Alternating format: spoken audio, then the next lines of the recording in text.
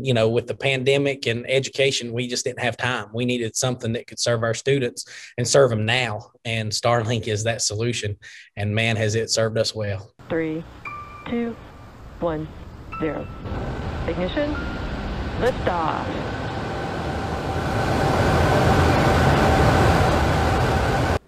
I don't know how to get the glare out of my glasses, so I'm sorry in advance. What's up, YouTube? Thank you so much for joining me for this video today. If you're new to my channel and you like Starlink, click that like button and hit subscribe. That way we can launch more videos, get it? And today we have a special guest. I'm so excited to introduce you to him, but first, let me just say, I love reading the comments. I really appreciate all of the new subscribers and comments from my last video about Starlink, the second video I made about Starlink, the review 2.0. Some of the comments that you guys left were very creative. One of them, I was compared to Felicity from Star City. It's actually a show I'm not familiar with, but I mean, do you see the difference? Probably my favorite comment, just because it made me laugh a lot, was a viewer saying that they could watch me read the phone book, so. No, I'm kidding. I don't think that that is gonna be what we're gonna do in this video. All right, let's get to the meat and potatoes, the whole point of this video. Of course, we like a little entertainment sprinkled in. Shot, real smooth. So today we're going to be talking to Scott Kiser. I've never actually met Scott, but luckily we have Zoom to bring us all together. And we're going to be talking about how Starlink is providing crucial internet access for families in Wise County, Virginia. Keep in mind, this is a very rural area where families just really had pitiful access to internet. And in times of COVID, obviously a lot of school districts across the country have had to shift almost overnight to providing some sort of virtual learning. Having this free Starlink internet for these families and students is huge. And I really just wanted to talk to some people that are a part of this, that are benefiting from this greatly. Like I mentioned in my last video, you know, I live in a residential area. I'm a fan of Starlink. I got the unit. I wanted to be part of the beta test, but I'm not one of the, you know, people that are truly, this is changing their life. However, I want to point out these examples because I know that this technology will change the world for much better. So let's get into talking to Scott. How are you? I'm doing well, thanks. Trying to turn my volume up here a little bit. I love your accent. Yeah, thanks. We get that quite a bit down here. I've been doing some videos about Starlink, saw a tweet, and then that, you know, kind of led me to you. So tell me what Starlink is doing for families in your area. Even before the pandemic, we realized that we had an issue in our area of connectivity to our students' homes.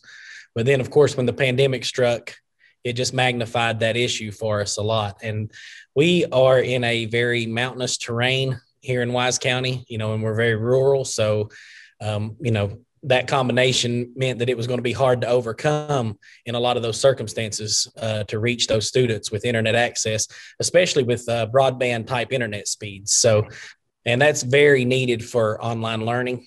And so we did like every other school division across the country that's faced the same issues. You know, we've looked at every possible solution to overcome that. And then the clerk of the circuit court here in Wise County, Jack Kennedy, he is a space enthusiast, and he's brought many NASA-based or space-based programs, you know, to our county. And he approached me, you know, with the idea of approaching SpaceX about leveraging their Starlink beta to serve our students. So obviously I was very excited about that. And that quickly escalated to a meeting between Mr. Kennedy, myself, the superintendent of schools, as well as the county administrator. And we all came to the table and agreed that it was worth pursuing to see what happened. And then very rapidly that turned into a possibility for us. And so we moved forward, and ultimately, as of February the 1st, we began serving 45 homes in the county with broadband speed internet access that otherwise wouldn't have had that opportunity. And are most of those students learning from home in those 45, or some sort of hybrid? What's that looking like? Since September, and here in Wise County, we've been back to in-person instruction 4 days a week for those students who were comfortable coming to receive that instruction. However, we've had virtual learners the entire time. And on Fridays, all students are virtual. So, it is kind of a hybrid for some of those students, but for some, they were learning from home on a full-time basis or trying to with no connectivity. One student told me a story about how each day he traveled 12 miles to the local fire hall where he is a junior firefighter to utilize their internet access there because he just didn't have it at home and, had no option of getting it at home. So he made that trip, on the days that he decided he was going to participate in virtual learning. He would go to the fire hall and do that. And then we immediately, once we hooked up the Starlink, he immediately got his phone out and was surprised at how quickly he could get on YouTube and have videos streaming, because the speed has been incredible for us. Yeah, I was going to say, since its implementation on February 1st, so a little over a month now, how has it been? It's been wonderful. And, we knew that up front it was called the Better Than Nothing beta. And so even before, the school division, when we were reaching out to these families, we were kind of alerting them to the fact that this is the Better Than Nothing beta. It's meant to serve those that, have no access any other way, that they could expect, some issues along the way or some, latency issues or lose connectivity because it's even though it's a low orbit satellite based system, they're still launching satellites to overcome some of these issues. But the reality has been that they drop their signal, very rarely. And when they do, it's instantaneous reconnection. Speeds have been anywhere from 60 megabits per second download speed to 140 megabits per second download speed. And, a lot of our folks had tried other solutions to no avail. And one particular home that we hooked up the Starlink system in, they had tried to leverage their cellular service with other equipment to boost that signal and things. And so we did a test there, and they went from 8 megabits per second download speed on a clear sunny day to 88 megabits per second download speed, just, in a matter of us hooking up the system. So It's been a game changer for us in regards to virtual learning. For those folks that are in these circumstances where we installed these, some had tried traditional satellite internet as well as other means. And, they would tell me that it would take them 6 to 12 hours to download a document. And then they went to streaming 4K video, pretty much immediately. So it's, there's no comparison. And like you said, it's only going to get better. Right. So we're excited to see how much better it could even get. So I've had others think that we got this, at no charge, but we did have to buy into the beta project. So, we did pay the equipment fee as well as the service, for 12 months for these families. So the families have no cost to them, but between the county government here in Wise County, our board of supervisors agreed to pay for the equipment, and Wise County schools had gotten a grant that pays for the service.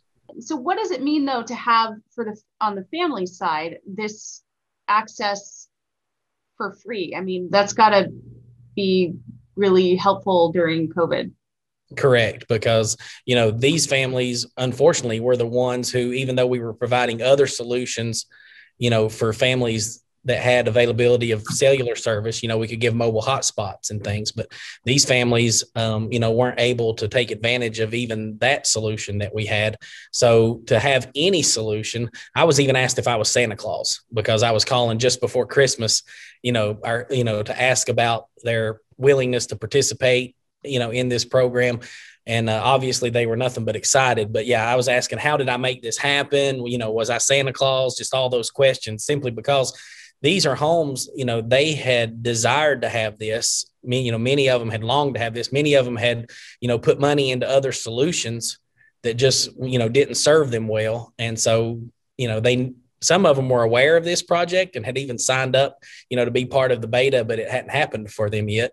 And now for us to come along and say, we have this opportunity, to get you connected, it was very delightful for them. And like I said, I can't say that I'm Santa Claus or anything, but we were very happy to be able to bring them this opportunity. We only hope to have more units available, and to be able to put more of this equipment into Wise County, because we still have many homes here that we could serve, utilizing this solution in our underserved areas. But we're also hoping that it grows beyond Wise County schools and, goes out to our surrounding school divisions, because there's students not only across the state of Virginia, but across the country and even in the world that, this could be their only option for broadband speed internet in the, foreseeable future, because, laying that kind of fiber and broadband, infrastructure takes money, but it also takes a lot of time.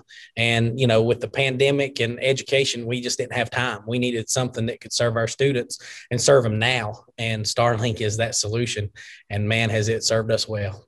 Oh, I love it. That is so cool. And I was reading an article saying something like 40 or 60% of, families didn't really have hardly any access. Yes. And we had done some surveys prior to the school year starting, to kind of get a feel for how many of our folks truly didn't have internet access. But what we learned is that having internet access versus having adequate internet access for online learning are two different conversations. So, we thought we were dealing with a 25 to 30% range. However, it turned out to be about 40% of our students were, in situations where they had internet, but it wasn't adequate for online learning because, to stream online classes and things of that nature takes a lot of connectivity.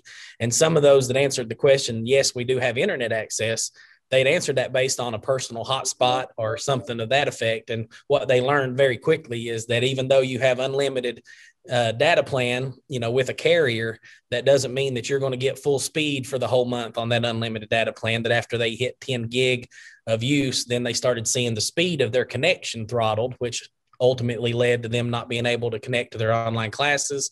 And so we saw that number go up significantly. And like I said, it's more so was around 40%, but thankfully between the grants and the funding we've gotten between, mobile hotspots and Starlink and different solutions, we've been able to cut that drastically. We needed something that would serve our students now. And, I'm thankful for Mr. Kennedy who brought it to my attention. I'm thankful that we had the grant and that the county's board of supervisors jumped in to help us with the equipment costs so that we could fund the service. And ultimately, I can't stop without also mentioning that my computer technicians here in Wise County Schools, we're serving a lot of parents or grandparents, who have custody of their grandchildren and things. And some of them didn't have the means by which to install this. And, my team went out and actually did the installs for them, even though it's a self-install kit. So, it was a total team effort here in Wise County, from our board of supervisors to the school board. The superintendent got on board, and then, down to my computer technicians. And, to be able to make this happen for our students, it's exciting for us, and we love talking about it. If you guys like this video, if you like Starlink, if you like getting current updates about Starlink, hit subscribe. And of course, if you like Dishy McFlatface, I love that name. Do you guys love that name? Comment below if you're a fan of that name. Kind of reminds me of McLovin. Wait, you changed your name to McLovin? I am open to different ideas from you, my viewers. I really appreciate your support. So if you have an idea for a video that you would like me to do, comment below and I will hopefully be able to do it for you. All right, thanks for watching. I'll see you soon.